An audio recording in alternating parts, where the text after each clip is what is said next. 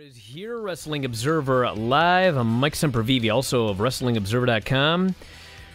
The Wednesday night all-out go-home show for Dynamite, 928,000 viewers, matching February 5 for the show's fourth highest total of 2020. That was up 14.1% from last week when the show aired on Thursday night.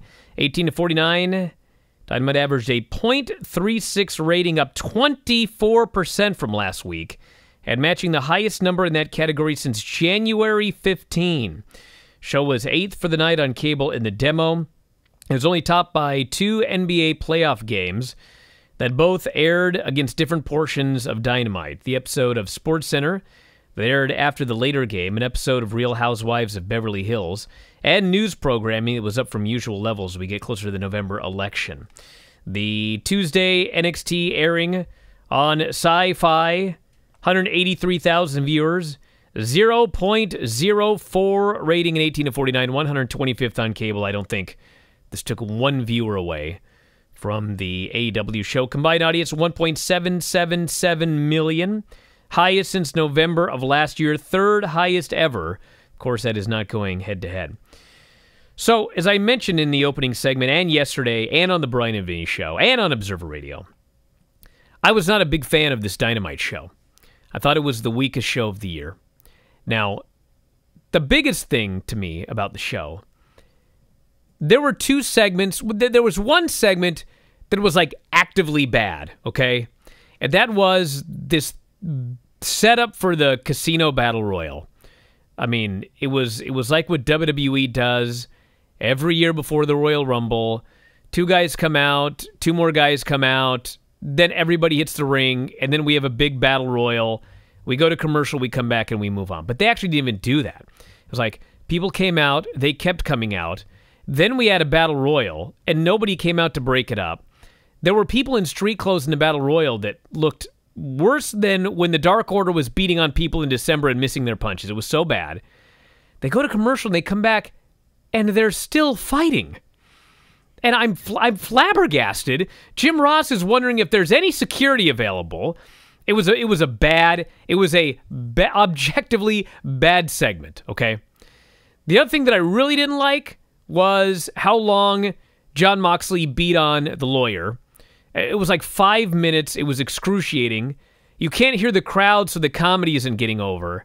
And literally the only thing that mildly saved it for me was when Jon Moxley finally looks at the guy and goes, "This is terrible television," and he boots him and he DDTs him and he pins him. That was awesome. But there's in no universe did this need to go that long. It was excruciating, okay? Now, my other problems with the show, most of the problems were I was bored because the crowd was dead, or I just disagreed with what they did. Like, for example, the Thunder Rosa match. I mean, the Thunder Rosa match, it was a technically good match. It wasn't a great match, but I just felt, why would you take somebody that nobody knows, say that they're the best women's wrestler in the world, and they're challenging for Hikaru Shida, and then she goes in there against somebody that we've never seen on Dynamite, and they go like 7 minutes, and it's back and forth. When it's over, I'm not sitting there thinking, well, this is a big threat to... I mean, all I thought when it was over was, well, Hikaru Shida is going to destroy this woman, or she's going to beat her handily. Those were the things that I didn't like about the rest of the show. But you know what? Here's the key, and I don't know what this means, because we'll know on Saturday, and we'll know next Wednesday. The show was very, very stable throughout.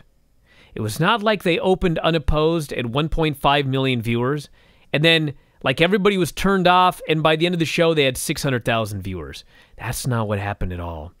The show opened up, actually, believe it or not, low, 883,000 viewers. That's how the show opened. 832,000 for the second quarter.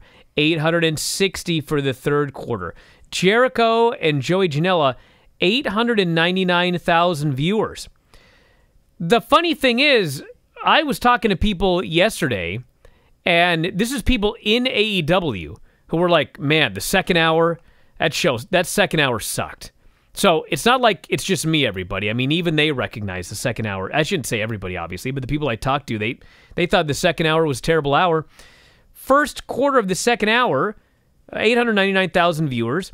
Jake Roberts, Eddie Kingston, that whole brawl that I thought was the most objectively bad thing on the show, 1 million viewers for that quarter. The Thunder Rosa quarter, 972,000. The Swole Britt Baker angle, 974,000. And then the main event with Moxley and the Lawyer and the MJF beatdown, million viewers. 999,000 viewers for that segment. So, I don't know what to tell you. I thought it was a bad second hour, but the second hour was stronger than the first. The second hour held out throughout the entire second hour. I mean, I guess you could argue that's a lot of people to see a bad hour. But the fact of the matter is, it didn't turn them off. So, I guess we'll see what happens at the pay-per-view. As noted in the opening segment, this is their biggest audience for a go-home show that they have ever done. All of the last 3 pay-per-views, they were either average or below average in numbers, and they did right around 100,000, 110,000 or whatever on pay-per-view. It's $60 a pop. So we got a pay-per-view this coming weekend, and I thought the go-home show was weak, but they did 1 million viewers pretty much consistently throughout the show, especially that second hour. I mean, this could do a huge number. I mean, maybe that second hour turned people off, and it won't do a huge number. I don't know. But Tony Khan thinks this is going to be the best pay-per-view of the year, and he seemed very bullish about next Wednesday's show. So, we'll see. NXT is on Tuesday. They've got a championship match. AEW is Wednesday. They've got the follow-up to the pay-per-view. Both shows are unopposed. We'll see if the finish of the Iron Man match turned people off. We'll see if the second hour of this Dynamite turned people off.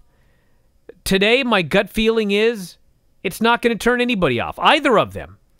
And I know people are really angry about that Iron Man finish, but I feel with 6 days, 7 days, I think people are going to watch the show in pretty much the same numbers as they did last week. I think they're going to get a finish this time, although I think there's going to be other stuff happening. I'm pretty confident about that. And I think that if they have a great pay-per-view on Saturday and there's a lot of buzz and people are talking about it, I think next Wednesday's show, even with the NBA, is going to be a very, very big number. One night has never killed anybody. That includes some of the worst shows I've ever seen, like the Finger Poke of Doom. The Finger Poke of Doom did not kill WCW in one night. It was months of the worst shows I've ever seen to run people off. So, there you go. That's my thoughts on the numbers. You know, with AEW, maybe they've been onto something, and that's why they drew, you know, the crowd that they did on Wednesday night. Or maybe the TV planets were just in alignment for them, and they were able to pick up a lot of people. And if it's the latter, oof. You know, you didn't put your best foot forward there, and you're going to have something to make up for next week, and we'll find out next week. Forget about Saturday. Saturday shows nothing. You know, the people that were going to spend money on an AEW pay-per-view, they're going to do that, and the quality that's going to be presented on that pay-per-view is going to be completely separate from what we saw on this TV show. Those chickens come home to roost next week when it comes to the rating. And will they get a bump after this pay-per-view? We'll see. Did they do any damage last week on TV that will make people not want to come back after the pay-per-view? I guess we're going to find that out too. But when it comes to NXT, I think when it comes to the Iron Man match, it's, you know, you can... Is there really anything to be that outraged over? I mean, at this point in your fandom, I mean, you're probably pretty calloused up, and the way 2020 has gone, you got to be pretty fatigued. So I think probably it's just a matter of there's been other things to be outraged about, and that's why people aren't really hammering that as much as I guess a small minority are. Hey, for this person on the Twitch chat that said I'm comparing Wednesday's show to the Finger Poke of Doom, no, I'm not. Wednesday's show had a bad hour.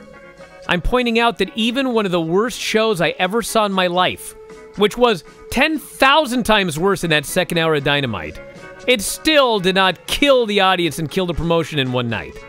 Back in a moment, Observer Live.